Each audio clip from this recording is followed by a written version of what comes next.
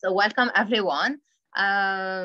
Before we start, I would like to remind all our panelists, guests, and audience that the webinar is recorded and it will be available on UNIMED website. Please join me to welcome Mr. Wael Benjeloun, UNIMED Honorary President and former President of the Mohammed V University of Rabat. Welcome, Mr. Benjeloun, and the floor is yours. Thank you. Thank you very much, Linda. I assume everybody is in the morning, so I can say good morning rather safely. Good morning, and I hope you're having a nice day. It's my pleasure on behalf of UNIMED to welcome the panelists and all the participants in this webinar on ECOpreneuriat and sustainability. As you may know, UNIMED, in order to better serve and involve its 140 member universities, has set up a system of thematic subnetworks to address the issues facing the Mediterranean, touching on areas ranging from journalism to tourism to transport to logistics and so forth. These networks have significantly amplified UNIMED's actions and increased the reach and visibility of our organization. Today, we are the guests of the subnetwork on employability, represented here by Dean Salim Maqdisi, with a webinar topic that addresses one of the most pressing issues of our times. How do we orient our business and entrepreneurship efforts towards a green economy, thus favoring a better environment for future generations and guaranteeing sustainability? It is significant that this webinar takes place during the UNIMED Week in Brussels, an annual event devoted to open exchange and communication with the European Commission and Parliament, and an opportunity for UNIMED to convey the concerns of its member universities and the higher education institutions of the Mediterranean, and to identify EU policy trends that impact our institutions. Our panelists today, managers, consultants, ecopreneurs, this is a field rather far away from my own immediate area, but they are in fact activists representing a new, dynamic, committed business sector. As green entrepreneurs, they have adopted a business model that is economically profitable. Otherwise, it would not be a business. It has to be economically profitable. And I hope they're all economically profitable businesses that you're engaged in. But they also have to be environmentally conscious and create social value. They will provide us with definitions, success stories, and hands-on experience, following which we will turn to the social impacts, and particularly how universities can contribute to advancing ecopreneurship as part of their social responsibility and commitment to a better world.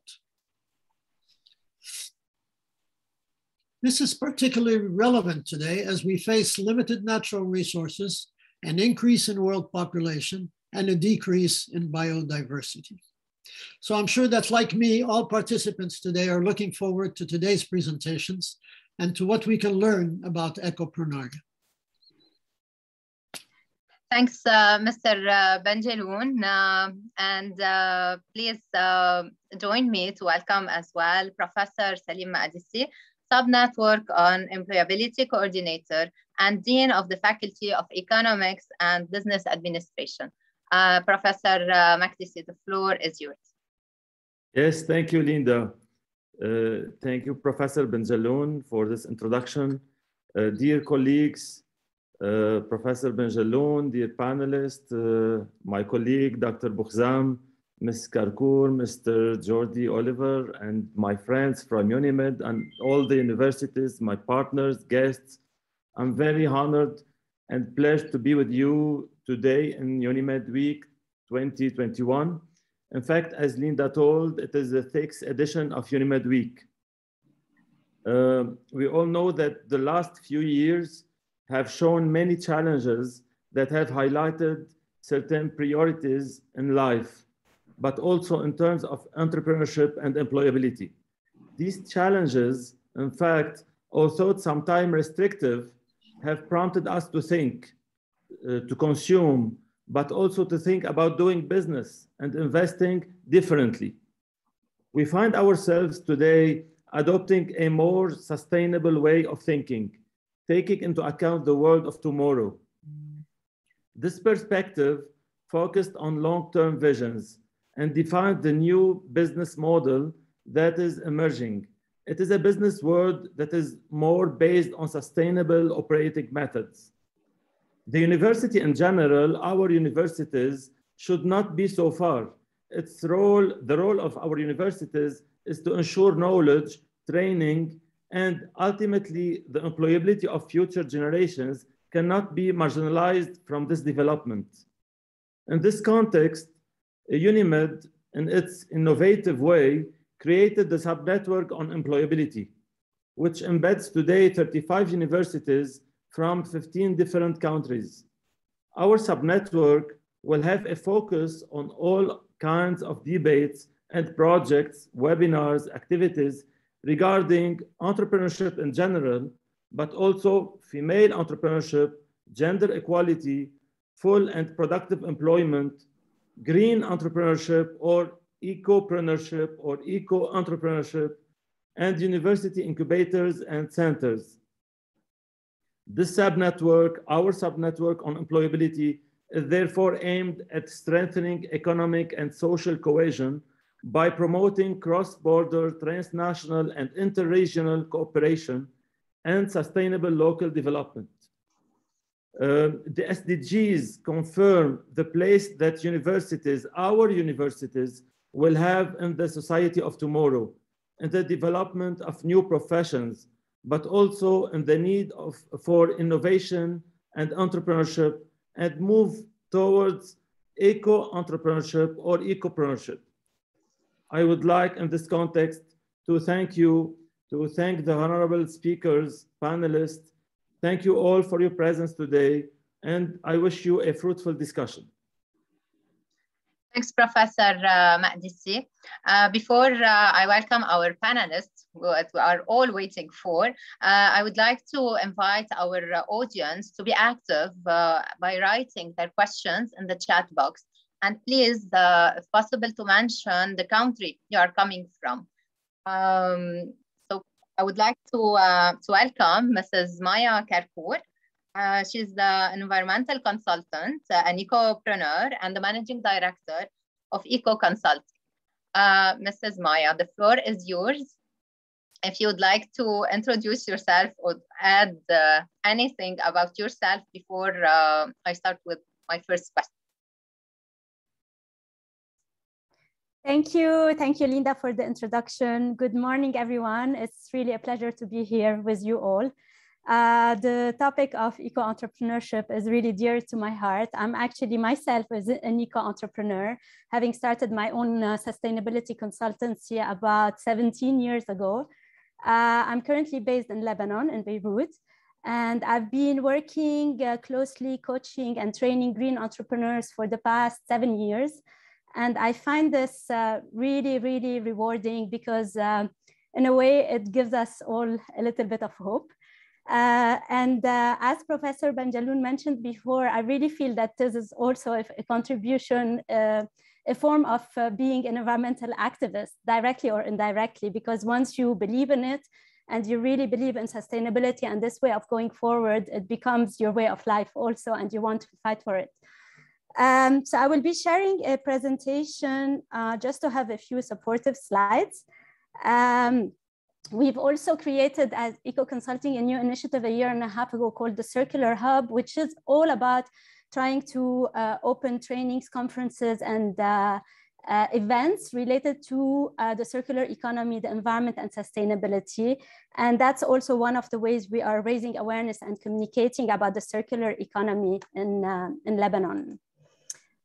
So I've been asked to briefly talk about the circular economy. I'm sure many of you already know about the concept of a circular economy, but in case some of you are not familiar with it, Basically, the idea behind it is that currently we really live mostly in a world that is linear. Our economic system, the way we actually run businesses, corporations, is extremely linear. Why is it so? Because the tendency is to actually extract raw materials from the crust of our earth or from agriculture, from production.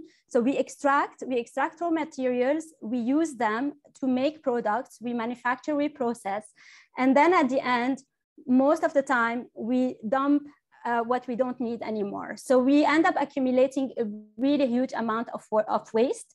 And we have a very big problem worldwide in terms of waste management, because despite everything that we're trying to do in terms of trying to reduce waste and recycle, the model itself is very linear, and it ends up resulting in waste. And most of this waste, unfortunately, especially in the Mediterranean and more developing countries, ends up in nature. It ends up in illegal landfills being burned, and we have a big problem of pollution, of littering, of waste in the sea and the oceans. Sorry, Linda, were you saying something? No. Oh, sorry. Okay. Listening to you. Okay, I heard someone speaking. So in a model of a circular economy, we need to step back. We want to really step back and try to think, how can we design a world where we actually don't end up with all of this waste, where we value every single resource as being super important and precious for us, because almost no resources, very few resources are infinite. Most of them are finite. So the idea is to design from the beginning products which are meant to be disassembled at the end of their life and reintroduced back into the production system, either as technical nutrients. So here we're talking about metals, plastic, aluminum, anything that is non-organic. So how can we reintroduce all of these materials back into the production cycle?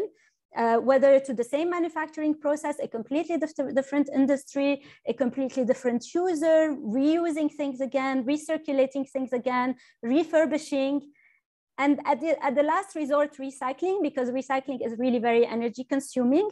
But try to think about models, business models that are very different, whereby we really value these technical resources instead of extracting them straight from the earth as virgin materials. And also anything that is from biological origins, so this is what we call biological nutrients, to also be recollected again to regenerate our natural systems, such as in the form of compost, or taking the vitamins and minerals out of it in order to produce other natural products. So the main message is really to keep resources in the system for as long as possible in a circular economy. And of course, in order to get there, we need a lot of support. It's a model that needs time to build. However, it is taking momentum now across the world. So it's being really integrated into policies and requirements, especially in the EU, which is something that is very hopeful. In terms of the principles, the three main principles of a circular economy is to design from the onset, to design out waste and pollution. How can we come up with products that will actually result in no waste, because they have been thought in a very smart way from the beginning, in a way where we can take back all the elements from them and recirculate them. So we want to keep products and materials in use the longest possible, as much as we can, recirculate them. And we want, as I mentioned, to regenerate natural systems. So what I'm going to tell you more about also is what is happening today in Lebanon in terms of the circular economy, to give you a few examples of entrepreneurs who are actually following this path and trying to work in a more circular way. Before I give a few examples, I want to mention that, I mean, you probably know that we are in the middle of one of the biggest economic crises ever heard of in Lebanon, with the devaluation of the Lebanese lira, just like going like crazy, devaluating day after day, which is making business for all entrepreneurs excessively hard and difficult and very uncertain. And in a way, one of the positive aspects of this is the fact that since most imported products are becoming excessively expensive and out of reach, especially for startups and young entrepreneurs, there is now a tendency to try to actually look at what is available locally and what we can reuse. So we are seeing a trend in terms of reusing, repurposing, refurbishing, upcycling that we have never heard of before. And some people are doing it without even realizing that it's actually part of the circular economy model. Example are fashion designers who are actually taking dead stock and leftover fabric in order to upcycle. We have interior designers who are taking back old furniture or secondhand furniture, repurposing them, refurbishing them, putting them back as new on the market. There are many examples like this that are happening now, which are strengthening this model of a circular economy and in a way proving that it can be done, which is great. Some other eco-entrepreneurs are taking a step back and trying to eco-design from the beginning. So thinking about their models, their business models completely differently to be part of this sharing economy, recirculation economy. And so I'll be showing you a few of them. One is this e-bike company called Wave, which started less than a year ago. And they developed an app in order to have provide electric bikes, but in a subscription model. So the idea here is that they don't own the people who work with Wave, their clients. They don't own the bikes. They actually rent the bikes on a monthly basis. It's a subscription model. And the idea behind the subscription model actually falls really well in line with the circular economy because the owners of the bike are actually the Wave company. And this means that they can maintain all these bikes in a much better way. They can repair them when needed, they can recirculate them, and that means that these bikes will actually last much longer. They can repair specific parts, disassemble, take anything that's not working well, and repurpose the bikes again. So they're really working in this model of a shared economy and circular economy approach. And it is a lower impact, of course, than having a car or a motorcycle, because it's less energy consumption. And they're being extremely successful right now, again, because of the fact that we're having shortages in mazout and fuel in the country. So having e-bikes, it's changing the mentalities also. It is contributing to changing the mentalities. People who would have never thought about biking to work are now seeing this as something that is saving their lives almost, because of the traffic, but also because of the fuel shortages. Another example is Savvy Element, a young entrepreneur who is producing green cleaning products and green home care products. And when we say green, it's without toxicity. So chemicals that are being used and natural ingredients are being used, but low toxicity. And the model of Savvy Element is also to try as much as possible to be circular. So they are putting on the market shampoo bars, for example, in order to get rid of packaging and in order to reduce the volume of the shampoos. And it's actually their most successful product at the moment and selling very well. So the idea also for anything that is in terms of plastic containers is to have they have a take back policy where people get a discount when they refill their containers with cleaning products. So again, part of this recirculation economy and recirculation of packaging rather than one-time usage packaging. A third example is Tirevolution. So basically, it's a company that deals with rubber, and they have realized that we have so many discarded tires everywhere in landfills in the country. So the idea here was to reverse engineer the process and get back to raw rubber, synthetic rubber. It's not authentic rubber, it's synthetic rubber. And they're producing the raw material now. They're also producing a few items such as the mats and the cars out of them. But what happened today is because, again, of this economic crisis, they managed to position themselves as suppliers of raw rubber at a very low cost compared to imported rubber, because we don't have rubber production in the country. So it has also provided them with corporate advantages and being much more resilient to the COVID and the current economic crisis. And the last two examples that I have, Compostability is also a very active composting company, and they came up with a lot of different business models to really strengthen the way we are composting today and provide solutions in terms of composting. And what is happening again, because synthetic fertilizers and synthetic pesticides, especially fertilizers, are imported and extremely expensive now, again, not affordable for farmers, local composting is now becoming a resource that people are asking for, farmers are asking for. And so the work of actually composting baladi is booming today. And it is, again, a way to regenerate natural systems and be in a circular model.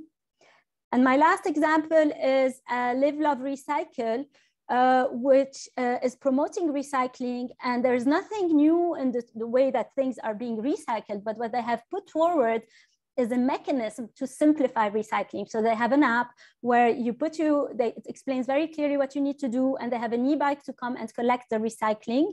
So you schedule a pickup and you follow their instructions in terms of what you can recycle, what you can't, how to separate it, very straightforward. And then they have someone coming and picking it up from your door. And this is a paid service because we do not have a lot of people who are today very concerned about the state of pollution and environment and the garbage crisis in the country are willing to actually pay for with the knowledge that the valuable recyclables that they have will not end up in the sea and in rivers and polluting, and they will be actually recycled. So these were the examples I wanted to highlight. Of course, there are many, many more, but I thought I'll give concrete examples that could inspire also. Very interesting examples, and it happened that I know 3 of them, and they are really active. But here, can we highlight a bit how can green entrepreneurs or ecopreneurs or even youth come up with innovative solutions to the environmental challenges? Yes, Linda, actually, I chose these examples on purpose to talk about the innovative aspect of being an entrepreneur. So if we go back to, for example, Live, Love, Recycle, the way they thought about it was not about, okay, we're going to favor recycling. We ask people to recycle, and then we ask them to work with a municipality or something. No, they came up with a mechanism, being something trendy, being something, they have this app. Now they are actually working on making gamification for the app. So people get points, they get discounts. They actually have discounts in some of the other eco-entrepreneurs, so Savvy Element, they can get, if you accumulate points, you can get green cleaning products for free from Savvy Element.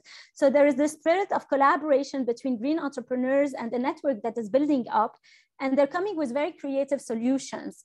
Upcycling, for example, they're looking for dead stock. They're really looking into different old ways of doing things, but modernizing them. The fact that things are difficult today make people more creative, and the younger generation, the ones who are aware and determined, are coming up with a lot of innovative ideas. Thanks, Maya. I would like to remind our panelists, guests, and audience to write in the chat box any question you want to address to Maya. She will stay with us for a while. Thanks a lot. It was a very interesting intervention. And now I would like to welcome Thank you, Linda. Thank you very much. Thanks a lot. So I would like to welcome Dr. Jordi Oliver. He is a co-founder and CEO at UNIMED and a consultant on eco-innovation. Welcome, Dr. Jordi. Thank you very much. Good morning, Linda. So I don't know if you'd like to add anything, maybe in order to introduce UNIMED or anything about you before I start with my first question. Yes, of course. Well, first of all, thank you very much for your kind invitation. I'm very pleased to participate, to take part in this panel. We at UNIMED, we are consultants. We were born 12 years ago in 2009 as a spin-off at the Autonomous University of Barcelona.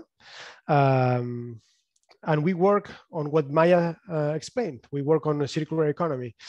So we work on projects with companies that want to shift their business models, their products, their strategies towards a circular economy, and we provide them with the knowledge, tools, metrics, etc., that they need to make this happen. Thank you. So I will start with the first question, since we know that you hold a PhD and the usual path is the academic career. So what was mainly your motivation in order to shift and become an ecopreneur and a consultant in the field of circular economy and climate change? Well, you're right that for many PhD students, the usual path after a PhD is to have an academic career. But I think that this is changing, at least what I know in Barcelona and Catalonia. Universities are generating hundreds of PhDs every year, and there's no physical capacity to hire all these PhDs. So this idea that studying a PhD means that you will be a professor or a researcher at the academia is like is a bit old-fashioned, because the reality is the majority of PhDs that are currently studying won't work at an academia, but will work somewhere else. Will work at the industry, will work as consultants, will work at the public administration. So PhD, having the grade of PhD means that you have been trained to deal with complex problems, that you know a scientific method, you know how to publish, to write a paper, etc., all this stuff. But I think that currently it doesn't mean that you have to follow an academic career. It's just you have some new skills, new tools. You know a lot about a certain topic, and this knowledge can be applied to any sector, any different job. In my case, I was studying the PhD on environmental sciences at the Institute of Environmental Science and Technology in Barcelona, and it was 2007, 2008 that, together with a group of PhD colleagues and some professors, we started thinking on the possibility to establish a consultancy so that we could keep working with the same team in the same topic that we had been studying, that we loved, that we like, and working locally. Because the alternative of pursuing an academic career after finishing our PhDs would be that all of us went abroad, no, to have international experiences, postdocs, and going abroad at that time, I mean, was easy because there were a lot of possibilities, scholarships, etc. Going abroad was easy, but coming back was very, very difficult, or even impossible. Because there weren't opportunities, local opportunities to hire researchers after they had been 2, 3, 4 years abroad. So it was a bit risky. So we decided to create INEDIT, to work as consultants. We had the support of the UAB Research Park. So the university has a research park that supports professors and students to bring to the market their ideas, their knowledge. And this was very useful, and it's something that I really appreciate, because at that time I was an academic in training, but I was a very, very academic, and I had to, and we had as a team, to change our mindset, to see that we had a knowledge that had a value in the market, but that we had to have a clear value proposition, that we have to identify who were our customers, how would we reach them, etc., etc. So to create a company. And this took years for us to change our hat, no, from academia to entrepreneurs to business people, but we got there. And then you asked, really, the ecosystem and the context where you live had to achieve your purpose. Yes, I think so. The context was the financial crisis of 2008, 2009. So that it wasn't an easy context somehow. In Spain, that is our case, the construction sector was very, very, very important. So a large part of employability, GDP, etc., was on the building sector, construction, and this disappeared from one day to the other. Just simply, it collapsed absolutely. And so there was a big economic crash. But we were born there, so we were born there. So that was our normal situation. So we were born in a crisis. So we had never lived before in a more wealthy situation. So this helped us also to, because we didn't experience that crisis. We were born in the crisis. But having the support from the university at the early stages, having the support from the research part were very important. Because our creation, the creation of INEDIT from the university, also helped the research group to put some order in the projects they did, so that the university kept the research projects and we kept the more applied or more consultant projects that were being done through the university. And so this also helped, no, to differentiate what was being consultancy projects and research projects. And if we would like to give a recommendation mainly to universities when it comes to circular economy and about the future of this field, what will be your recommendation for them? Well, Maya presented it very well. So as you have seen, this is a systemic change that has to come. So we have to decarbonize the economy. We have to use the resources in a smarter way. And this is not something that will happen without the participation of all society. So university has to be there, the public administration has to be there, the private companies have to be there, entrepreneurs have to be there. So university has a central role to do research for this future business models, the materials that we need, etc. So there's a part of research that universities have to focus on it, but also universities have to train the professionals of the future. So you have to have a responsibility to train professionals with new skills, with a new vision of the economy, with new capacities. And yes, I encourage universities to create these new professionals because we cannot do this transition towards a circular economy or decarbonized economy with the skills of the past. We have to think differently. And this is an important role of universities. Thank you, Dr. Jordi. So to summarize mainly your ideas, so we have to shift from a different mindset. We can even during crisis spot opportunities and come up mainly with business ideas. And you highlighted the important role of the ecosystem and in particular the universities. And of course, we need new skills in order to implement the circular economy and to engage our university students. There is a question for you, Dr. Jordi. So do you think that circular economy could be considered a cost or an investment to a firm? So in terms of profitability and short run and long run?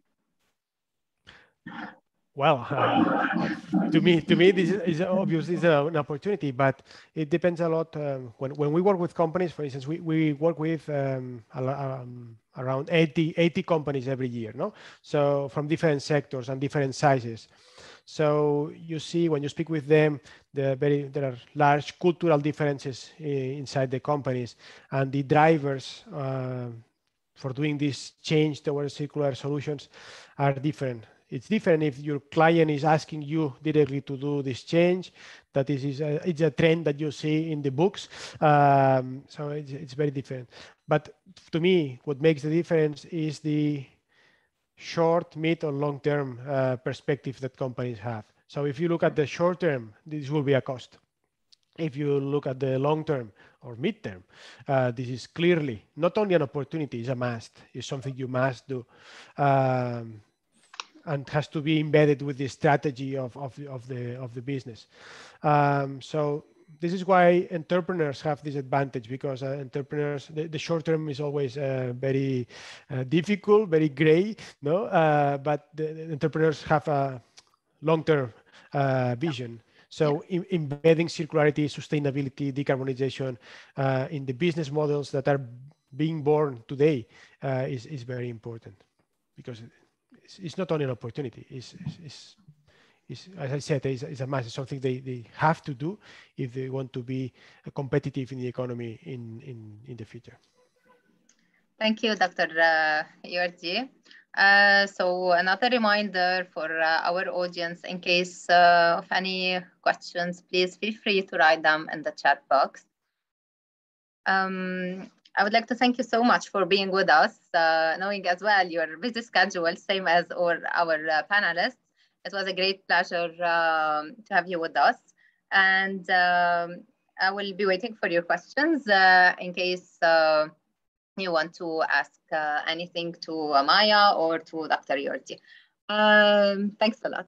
So please join me to welcome Dr. Rula Boukhuzam, consultant in management systems and instructor at the Lebanese University. Welcome, Dr. Rula. And the floor is yours in case you would like to introduce as well yourself and more about what you are doing before I ask you my first question. Yeah. Good morning, Linda. Good morning, everyone, the panelists and the audience. I'm really very honest to join with you this event for the UNIMED, and I'm happy to share some of my experience, let's say, within the network of enhancing the entrepreneurship, and especially dedicated in the eco environment. Basically, I'm a university professor at the Lebanese University. Also, I'm working as a researcher for the CNRS. I have been joined or being active, as Dr. Wael said, being active in the sustainable ecosystem. Also, it was not the first my basic major, but you feel like you were trained to be in certain bassin, which you need to make something to keep a traces and to make a real modification in the background. So I will tell you later on about my experience, especially within the entrepreneurship activity in Lebanon for the last, let's say, 3 years. Thank you, Dr. Rula. So from your experience with university students and the Lebanese University, how can universities play an active role and contribute to the sustainable development goals, and most importantly, to engage mainly the students? Thank you, Linda, for the questions. The United Nations defines sustainable development as development that meets the needs of the present without compromising the ability of a future generation to meet their own needs.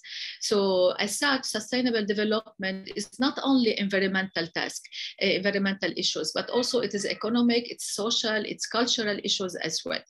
Given the primary role as knowledge producer, the higher education system and institute can serve as a powerful means to create a more sustainable future. Thus, the concept of education for sustainable development has become in recent years one of the core educational initiatives to help address many of the problems associated with human development. And here, what's really make difference between different academic institutions now in the market. So how they can really promoting those sustainable development goals in their academic program. According to UNESCO as well, education for sustainable development empowers people to change the way they think and work towards a sustainable future. And that's what we heard already from Mr. Jorki and also Ms. Karkour, that we need really to shift our mind, not to go for conventional teaching and learning system. We need to introduce a new learning system in the academic program. And here, let me, or if you allow me, to emphasize on teaching our teachers before teaching our students, because the thing, it should come from the source to make real different changes. So it therefore involved making access to good quality education available at every stage of life. So we're not talking only about waiting till students till they reach the graduate level, but we need to have a reform at the academic from school level till the university one. More specifically, it involved educating students on the necessity of sustainable development by integrating sustainable development issues into all aspects of teaching, research, and services. Really here, like I like to open the bracket for a nice example given by the Ministry of Teaching, or maybe the Culture Ministry in France, where they introduced the explosion of 4 August in Beirut as a real example for risk management regarding any product or chemical product which we have to store. So it was really a very real time and life example which we are initiating or enhancing on some theoretical issue to be introduced for the generation. This remains reorienting the education system at all levels to help people think and behave in a ways that foster a more sustainable planet. So now we are hearing a lot thinking about global citizenship, recycling, climate change, biodiversity, renewable energy, and social responsibility. And all those, it was really emphasized from the UN 17 Social Development Goals, which were started in 2017, and they are the goals to be implemented until 2030. In practice, it means equipping students with the requisite knowledge, skills, attitude, values to create a sustainable future. To that end, students should cultivate critical and creative thinking skills, engage in authentic interdisciplinary learning activity, and develop a value system that emphasizes responsibility to itself, to serve others and the planet. So the Higher Education Institute, how they need to respond.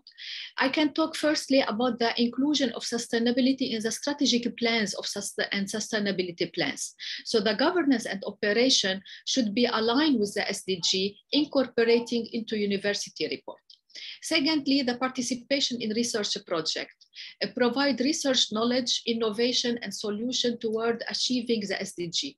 As universities tend to receive private and public research funds to directly and indirectly solve world issues, and universities are responsible for providing in-depth academic and vocational training needed to achieve the SDG.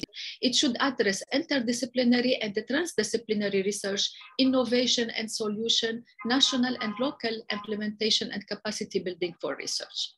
Knowing that higher education institutes have become one of the most important incubators for ideas and solutions to global problems, mainly with their central location between government network, civil society, and industry partner, which means that they have enormous potential to generate a positive impact.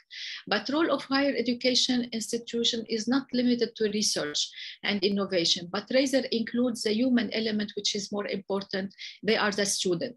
Those students are the future leaders who will come to work and to achieve the goals for sustainable development.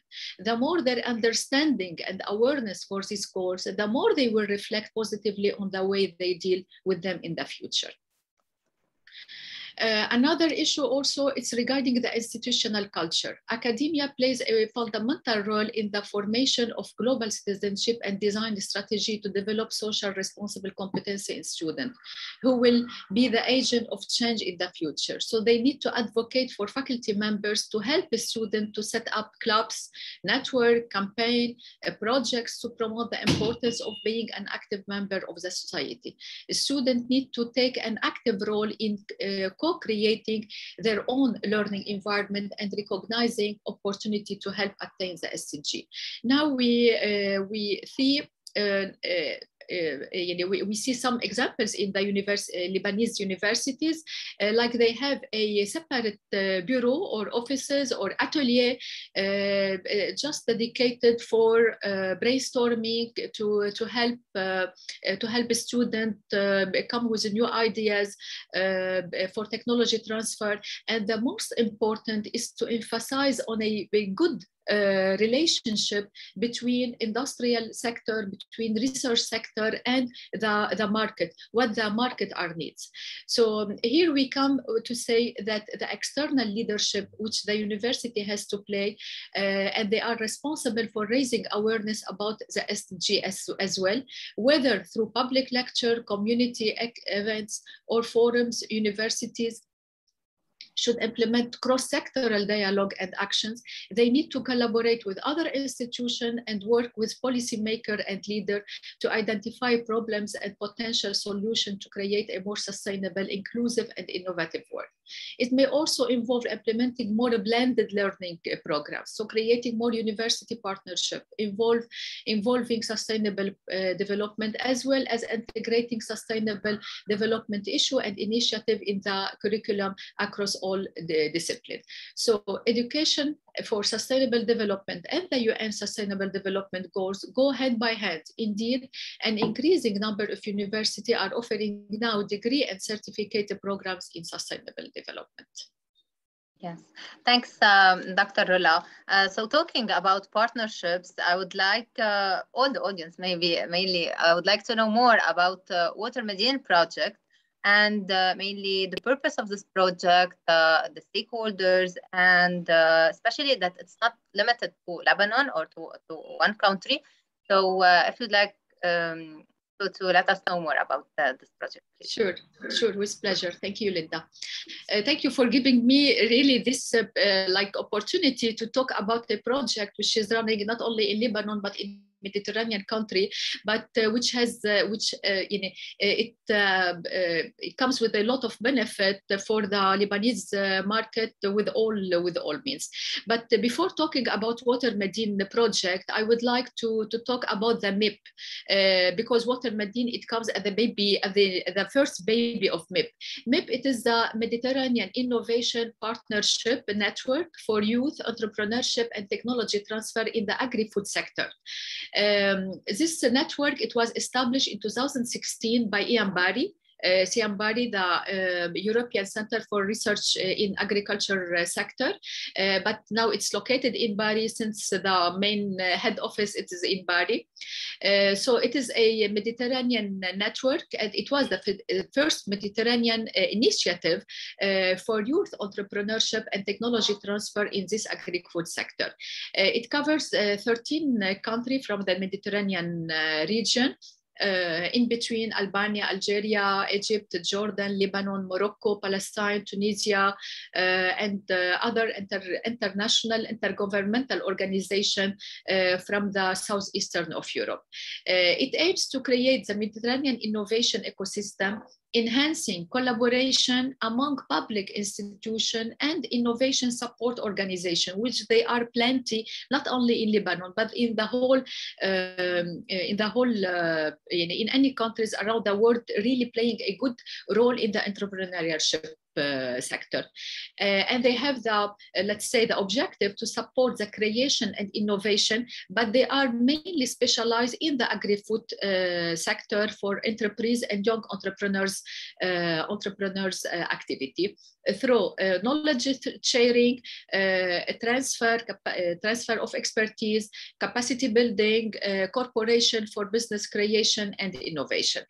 They are working. So this network, it has several activities in between, and mainly it's capacity building for ISO, which are the innovation support organization.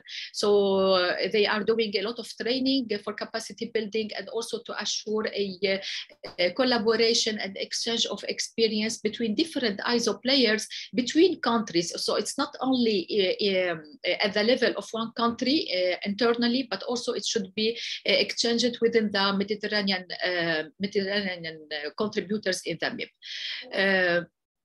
In addition to that, EMBARI has dedicated a master degree program on innovation and sustainable development, and they allocated 12 scholarships for participants coming from the MIP network. Now, as MIP started in 2016, but only in 2020, we had the first technical cooperation project, which is Water Medine. Water Medine, it's the project related to water management and marine resources. It was financed by the Italian cooperation and implemented by EMBARI. It aims to contribute for sustainable development in line also with the SDG. One of them is promoting youth entrepreneurship, youth inclusion, socio-economic opportunity in the water and marine coastal sector in the Mediterranean region. And of course, I like to mention that there were special attention were dedicated for women's role and women-led business to be like engaged in this project. The water and coastal resources sector has been chosen for its relevance with the main issue in the region and for the possible multiple benefit and expected impact. So since we have the same background, so we can have the same challenges as also the same level of benefit.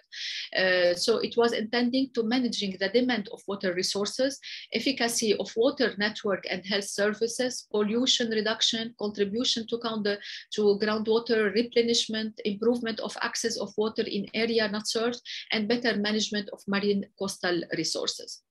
In Water Medine, we were only 3 countries from the Mediterranean network: Lebanon through the CNRS, which I'm the counterpart presenting CNRS in this project. Palestine, it was PALAS, the Palestinian Technology for Science and Technology. And from Tunisia, there were 2 institutions, the IRESA and ENSTA. The main beneficiary of the project, they were national counterparts, of course, and implementing agency as innovation support organization, innovative startup companies, especially led by women and young entrepreneurs. And here, like we are almost about the end of the project. Since when we start by training and capacity building for ISO managers, which was for 10 days. It was unfortunately it was virtual because of the COVID situation, but I still was really we were very lucky to have many speakers coming from around the world, which in reality, if we want to gather them in Lebanon, it wouldn't be so easy. But here I can see it like an added value and advantage for the training of the ISO managers. Then we passed to the second phase, which was the selection of startups and entrepreneurships working in water resources management. Here I can tell you that even I was not from the field of pitching and getting the ideation level from youth, but I was surprised and astonished by the capacity which our young generation has. And here really I cannot pass without giving tribute to the good academic sector which we have in Lebanon, and for the very good competence which we have in our professors at the university. So we pitch like more than 20 ideas. They present their project, and we select only 5 winners for an award of 10,000 euro to go for develop more their project, and they get a chance for a brokerage event where they want to show their project in front of donors and other investors in Italy. Hopefully it will be done real events in Italy in the end of October, hopefully. Hopefully. Thanks a lot, Dr. Rula. Very, very interesting project. And if possible, please maybe to add in the chat box the website, sure. Because I believe the audience would like to know more about the project and other interesting things you are doing. Same maybe for Maya, if you'd like to add the website of Eco Consulting, same for Dr. Yordi. Thanks a lot, Dr. Would you like to add something? Yes, just let me pass one message, because really I feel, because all of us we are coming from the same background, which emphasize on the enhancing the entrepreneurship in the country. And here I'm inviting any stakeholder, any institution are really interested in joining us within the MIP network. It will be our pleasure that you will be a part, because we know, like, gathering more ideas, more expertise, it will be for the benefit of our network. Thanks, Dr. I believe a lot of our audience will join you, same as our panelists as well. Many thanks for your time and for your intervention. Before I move to Mrs. Anna, I would like to, Mrs. Maya, I would like to answer one of the questions in the chat box. Just 1 second, go back to the question. So it was a question from Mr. Lutfi, and he was asking, the university cannot be sustainable without its social, environmental.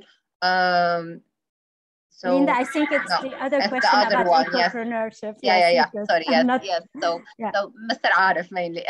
So how is the issue of ecopreneurship can be addressed in highly exceptional context or collapsing situations like the one of Lebanon, where priorities of people have shifted to other urgent problems?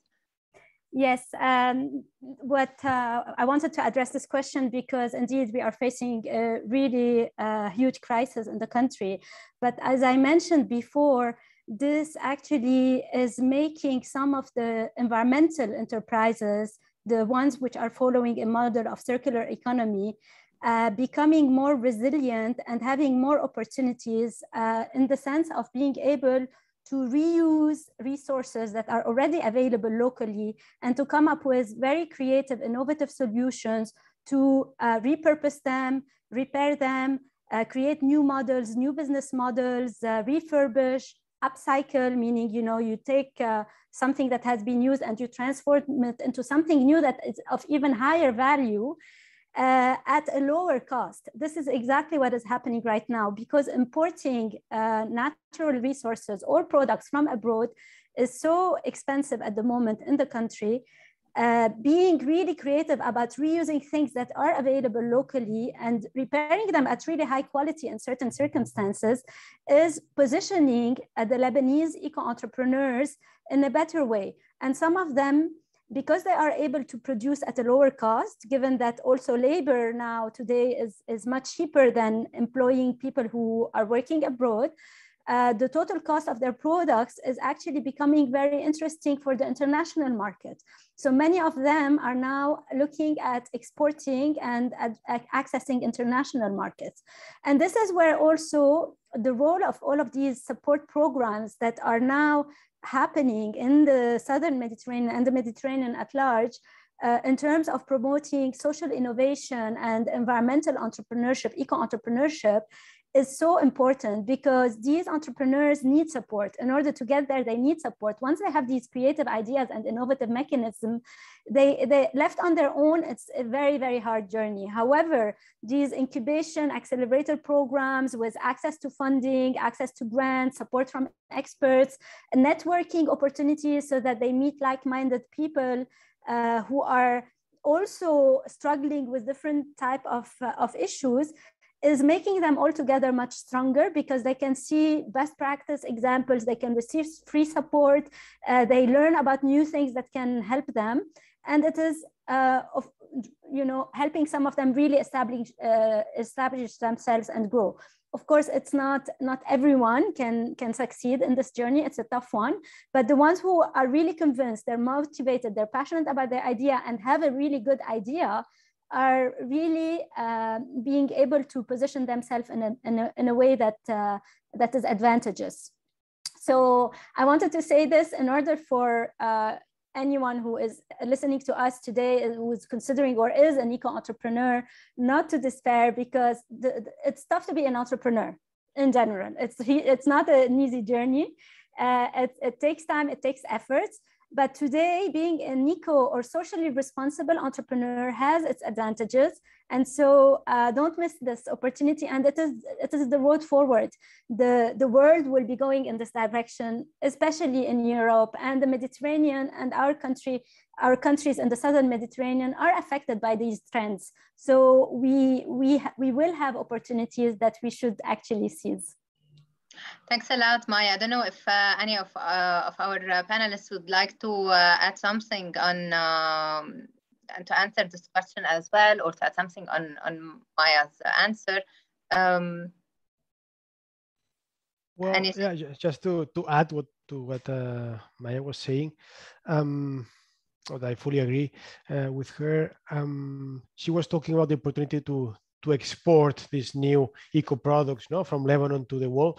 Bear in mind also that within the European Union, the environmental standards will rise. The regulation is every day more putting more pressure on these topics, so that any imports that the European Union does will have to fulfill with very strict environmental standards. So if you're thinking on an export market, well, there are some markets that will be very tough in terms of environmental standards. So it's not an option. It's a must. It's a demand of the market to be sustainable. Thanks, Dr. Yordi. Dr. Rilla, would you like to add something before? Yes, yeah, I would like really to thank Maya, because she got to the really critical point. Those young ideas, they need to be supported, and now I want really to focus on the universities' pool of ideas which they have. So they found themselves like coming to their end project for the masters, and they have some nucleus for an entrepreneurial, but unfortunately they are not finding their way. So from like a third eye, I can say that it's not only the role of universities, it's also the role of the government itself to promote a policy for funding, to allocate fundings to support those ideas coming from, especially from universities, because they have no fund. They are barely being coached by very, if I can say, they have low access for to be coached from expert as ISO operating outside their campus. So that's why we need to make this type of a bridge and to facilitate their life, how to continue in their project, and to consider their project as a real dream for a business, and not to consider it only to be graduated. Thank you. Thanks, Dr. Rula. Thanks a lot. I would like to welcome, I still have 2 questions in the chat box, but before answering the questions, I would like to welcome Mrs. Anna Ibanez. She's a project manager at the Regional Activities Center for Sustainable Consumption and Production. And she was facing a problem with the connection, so I'm afraid to lose her. And this is why I will answer the remaining 2 questions just after her intervention. And the floor is yours, Mrs.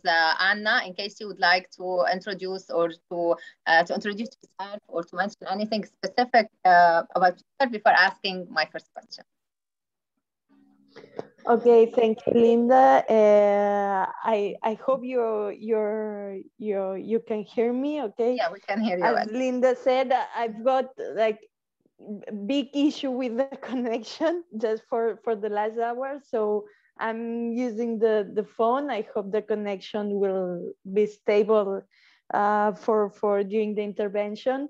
So first of all, thanks a lot for inviting me and inviting the Regional Activity Center to this event. We are very pleased to take part to it and to try to contribute with our learnings and our approach on how can universities in this case strengthen this and promote this green and social entrepreneurship. So just as to briefly introduce myself and the center, I'm a project manager that has been working on on green business development projects and activities in the center for the last 8-9 years.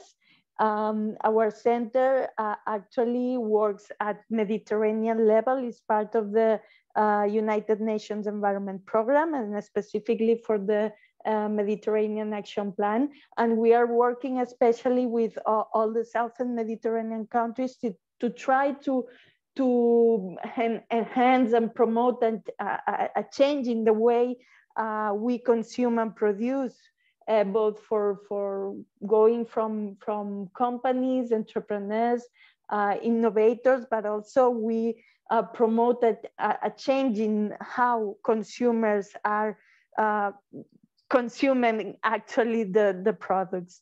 So just as a very brief introduction. Thank you. As our panelists mentioned, we are mainly talking about the ecopreneur and the green business. And we know that it's not only about the financial viability and the environmental impact, it's as well about the social impact. So how can we sensitize ecopreneurs to focus on the social impact, and how can we measure this impact? Okay, well, in this sense, I mean, a green business, a sustainable business is per itself, or it should take into account the social impacts.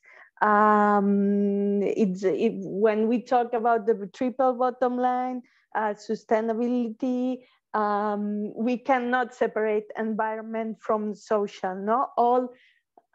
All the environmental problems or issues that we are facing have a direct consequence to a social, to people. So businesses have to, for sure, and entrepreneurs to take care of this.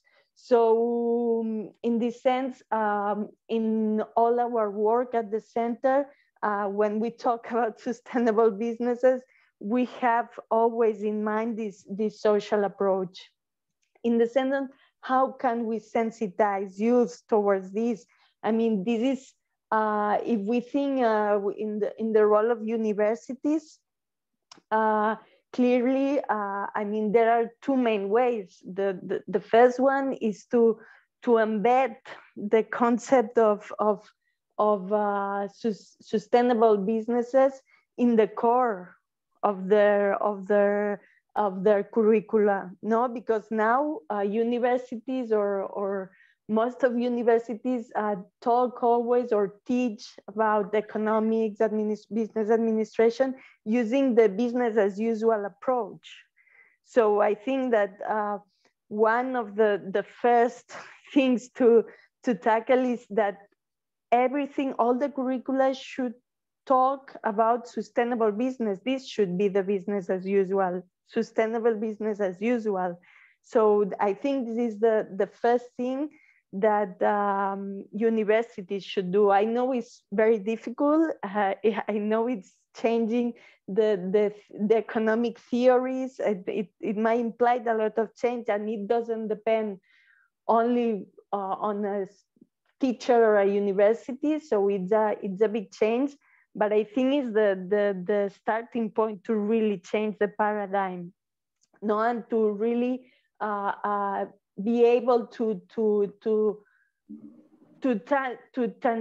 transfer this message to entrepreneurs and especially to students. All the activities we are doing in supporting green business development are, I mean, I would say that more than 60% are the ideas are coming from youth, from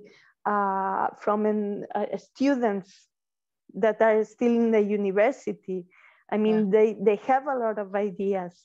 And we are seeing this in Lebanon, in Palestine, in Tunisia, in Egypt. I mean, there's plenty of ideas there, but they really need to get this support at, let's say, at curricular level, and also external support from other programs, such as the one we're doing at the SCP-RAC with the Switcher Support Program and other organizations. apart from this, of course, from out of our experience, what we are collaborating with universities with non-curricular activities or trainings. So for instance, in Palestine, we work with a university, and we are strongly collaborating with them to develop all these trainings on green business model, incubations, etc. So for me, there's a very strong link there, and we like to work with students, with universities, because they are the ones that are having the ideas. The universities are the ones that are in contact and know a lot about the ideas and what the youth is trying to create, no? And in this sense, with universities, we really like to create a strong links. Thanks, Anna. You mentioned the Switchers, which is a program within your institution. So we would like to know more about SwitchMed program, especially the same as Water Medine. It's not only implemented in one country, so it's in several countries. Yes, so actually our center is, the initiative is called the Switcher Support Program. I hope you're listening to me. Yes, we can hear you. It's perfect. So it's called the Switcher Support Program, which, and under this initiative, we are developing all the activities to support the development of green businesses. So it's a program that, as you were mentioning, that is developed in different Southern Mediterranean countries, going from Morocco to Jordan, Lebanon, etc. And it's a program that I would say it has two main levels. The first one is that we work with business super organizations, with local organizations, to transfer the knowledge on how to create and develop sustainable business. We don't want to go to Lebanon, to wherever, and just give, let's say, yeah, okay, we're gonna train 20 entrepreneurs and that's it. We want to transfer the knowledge to the local organizations so that they really embed these concepts, these approach.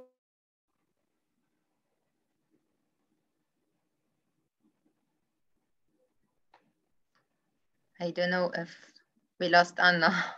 Bad connection, sorry. Yeah. Anna? We'll try to call her. Okay. Okay, so in the meantime, I don't know first if Maya, I think you have to leave. Yes, I have to leave, but before leaving, I would like to say a word about SwitchMed, if Anna is not back.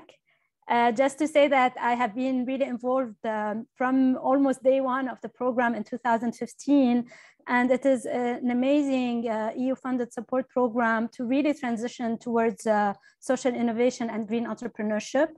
The fact that the program has actually lasted and been renewed for years and years up until now, and I think up until 2023, is actually really helping grow this pool of green entrepreneurs being supported in the country, and I'm sure in all the neighboring countries who are participating under the umbrella of SwitchMed, to collaborate together, to really feel that they belong to a new way of working, a new way of creating business, a new way of communicating, raising awareness. And honestly, it's an awesome program. I mean, it has its challenges, I'm sure, but it's definitely something that has been giving a lot of value to green entrepreneurship, at least to my knowledge in Lebanon.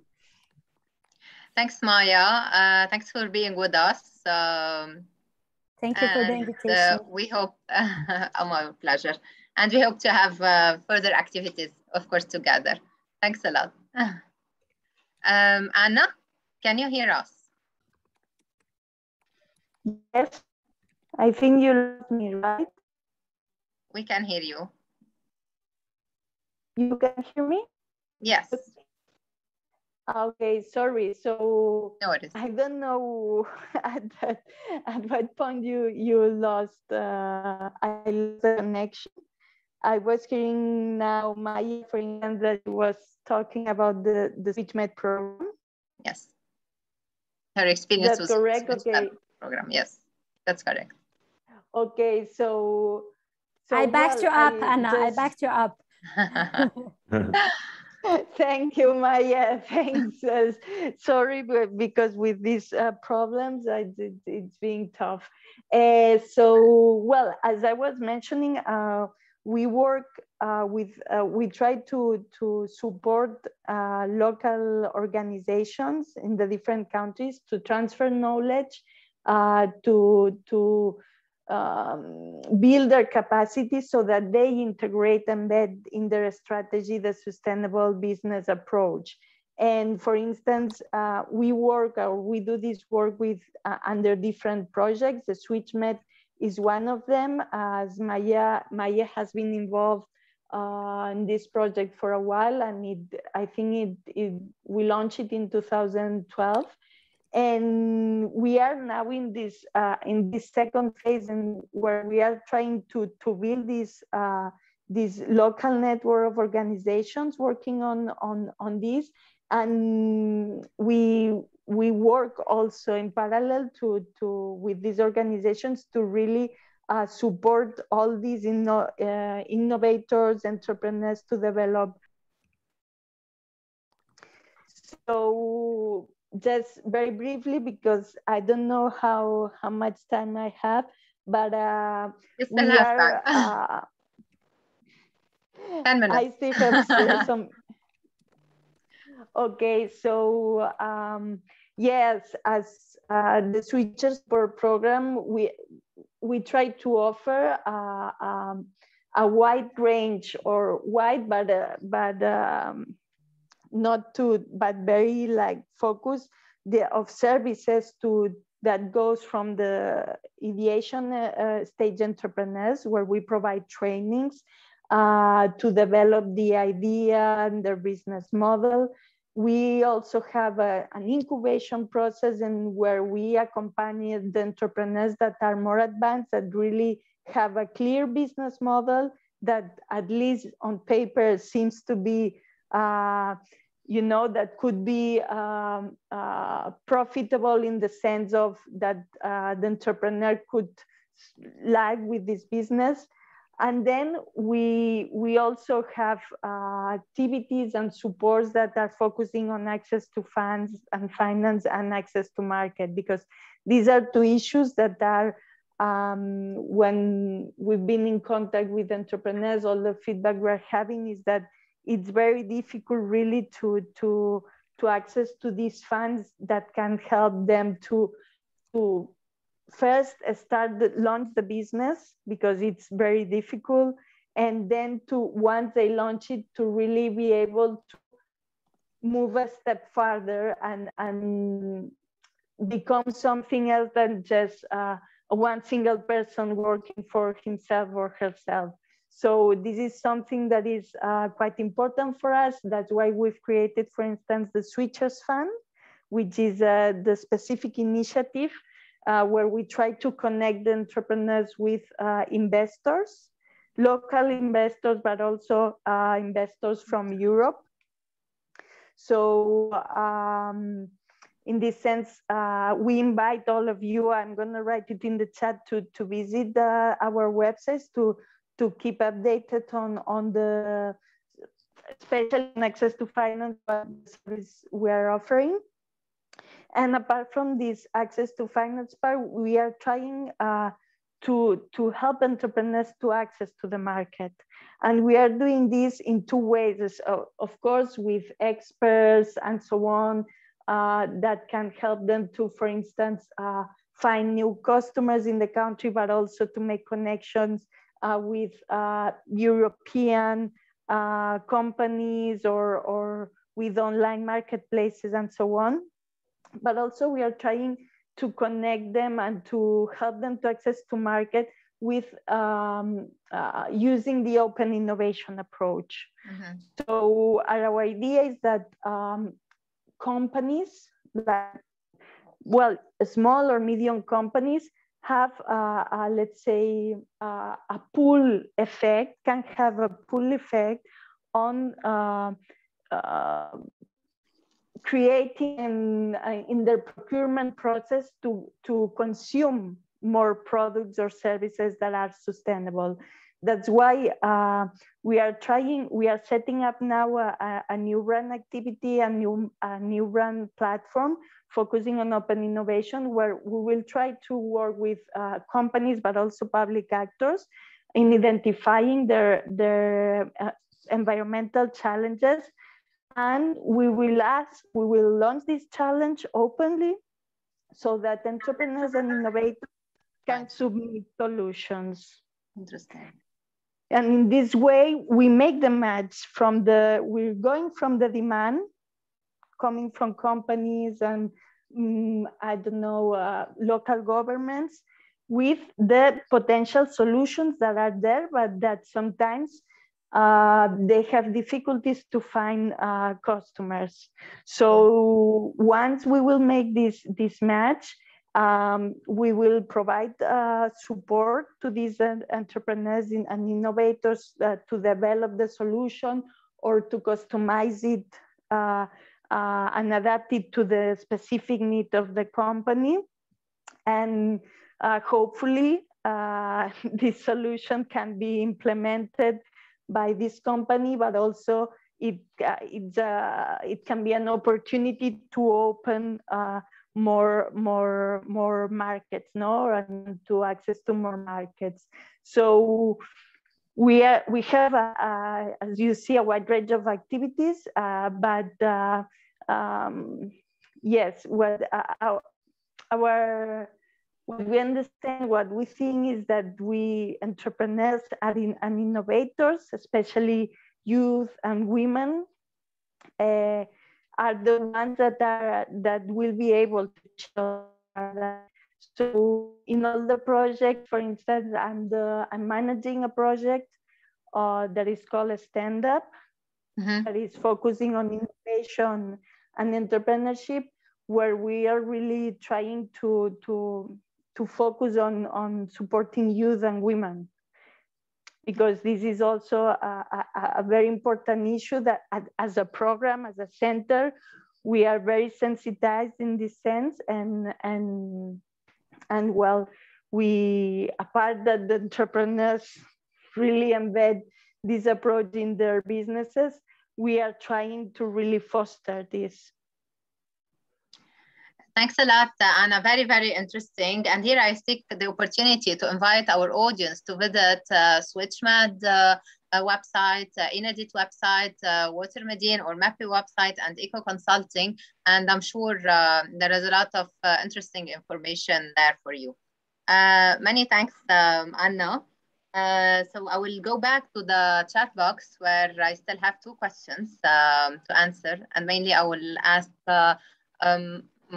any one of our panelists who would like to answer the question of, just 1 second to go back to the question of Mr. Lutfi. So the university cannot be sustainable without its social environment. So the major concern is what are the mechanisms to let the social environment be integrated within the university? So regulations are the most important break for this development. So he's asking you, what do you think about this issue? I will copy the question 1 more time in the chat box in order for you to read it again, if you would like so.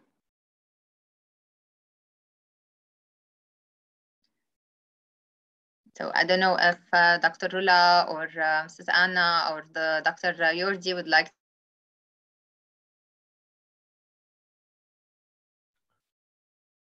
Well, I'm not particularly expert on social issues, so I don't know if Dr. Rola or Anna want to go first.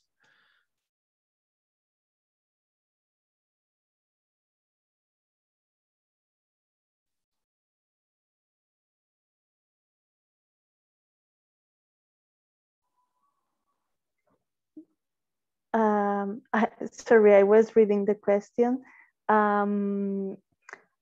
Actually, I'm not an expert too on this issue, but as I was mentioning, I think that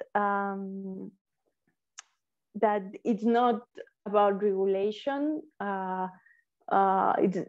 It's not through regulation that a university will embed sustainability or a social approach in their let's say core of the strategy or the teaching they provide to students and in the curricula. I think it's a matter of, from one side, creating ensuring that all the curricula, in business management, economics, and so on, to ensure that sustainability is at the core of this. And of course, this is, it has to be backed by economic theories and so on. So I think this is, for me, that would be the ideal way, but I guess this takes a long time. So a way maybe to in the meantime to strengthen this approach and to promote this approach is, for instance, to offer non-curricular activities or that can help students to get this knowledge, which probably sometimes in the normal years of study they don't receive it. So that's why I think collaborating and the collaboration between universities and this kind of programs on organizations and creating a specific activities could be, let's say, a solution in this transition to a new, let's say, type of business studies. Thanks a lot, Anna. Another question. If I may, Linda, just to add one point, also interesting for the academic field, that once we are selecting a project for research and get funds for those research, here it is a role of the university to go for a triage, let's say, of the most relevant project which are related to the day-to-day concerns and in between the socio-economical issues within each country. So here we are in a way integrating the role of the academic research, but nonetheless, but within a close relationship with the social environment and all these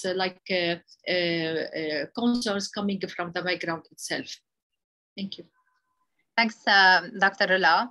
Another question from Mr. Arif. He mentioned that there is a center called MEAN, established at the Lebanese University with the support of Erasmus plus CBHE project. And he's asking how the center can focus on issues related to ecopreneurship or including these issues in the center's strategic plan. So I will take the lead and answer your question, Mr. Arif, since I'm a member at the Centre MEAN. And for our audience to know about Centre MEAN, it's a center for career innovation and entrepreneurship at the Lebanese University, of course, in Lebanon. And mainly, of course, as you mentioned, we are working on a strategic plan at the center, and we are working together with our students and with our professors and all the stakeholders, let's say, within the Lebanese University in order to implement the ecopreneurship and to address mainly all the challenges and try to focus and find solutions. And here I seek as well the opportunity to thank you for supporting Centre MEAN as Erasmus had in the region. I hope I answered your question, Mr. Arif, and I invite our audience to mention the chat box any other question you would like to address to our panelists.